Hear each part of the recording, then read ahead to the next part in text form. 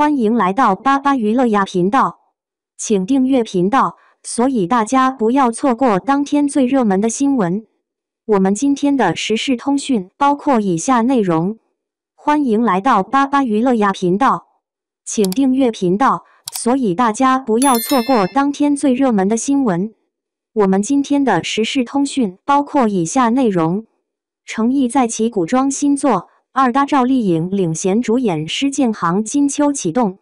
近日，因为一部《莲花楼》的热播，作为领衔大男主的成毅人气登顶。无论是开播过程中的涨粉，还是收官之后的运营，都堪称完美，一跃成为了当下最受瞩目的男星。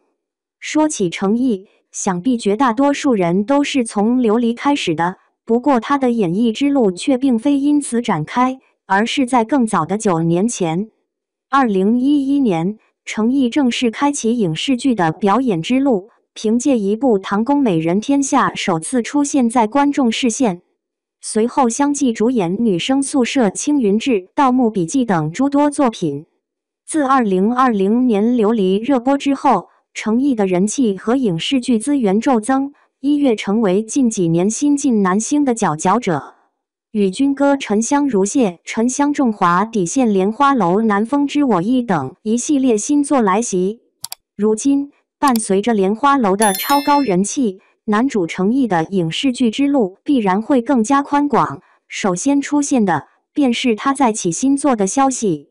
成毅再起古装新作，二搭赵丽颖领衔主演施建行金秋启动。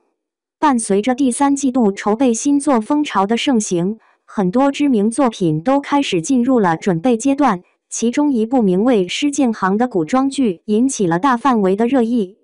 究其原因，无非是一众人气主演的加持。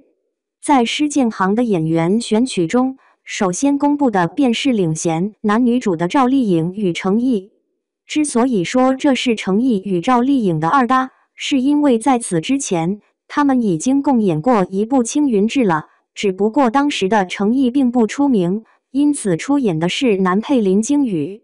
如今，时隔多年之后，他们二位再次携手，还是共同领衔一部新古装，必然会在人气和话题上实现质的突破。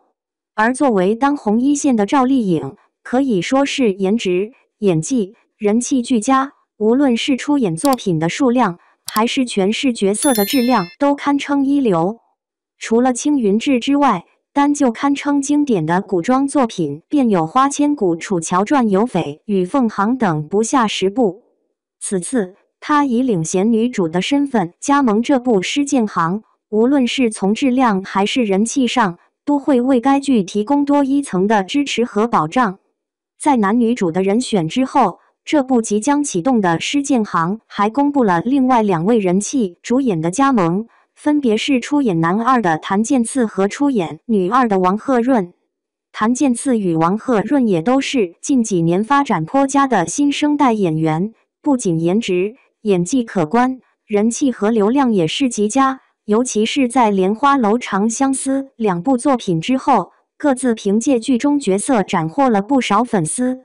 他们二位携手加盟这部备受瞩目的《施建行》，既是观众们对其自身的认可，也是其影视剧发展之路上的又一次机遇。